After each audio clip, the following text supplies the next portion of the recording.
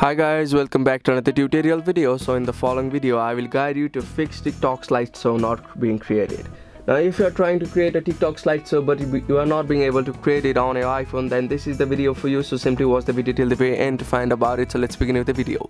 Now to do so, make sure that you are connected to Wi-Fi or any type of mobile data on a device. So after doing that, make sure to open TikTok on a device. As you can see, this is the homepage of TikTok. Now click on the plus icon and you'll see the option like camera, templates, uploads and so on. So click on the option of uploads. Now you need to click on the option of select multiple and click on the photo or video which you want to keep on your. So currently I'm showing you the process of creating a photo slide. So as you can see, it has been simply created as a photo slide. Now if you want to switch the video mode, click on the option of video mode.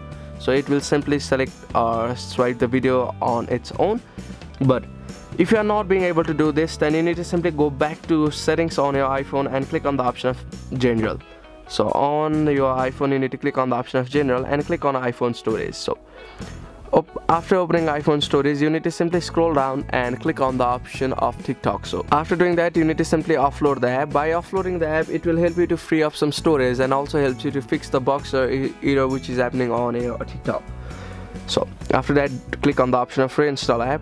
Now if that helps, that's good. If that doesn't help, then you need to simply long press on the TikTok app and you need to simply click on the option which says delete app. Now after deleting the app, reinstall the app again to fix the box or error which is not letting you to create TikTok photo slide.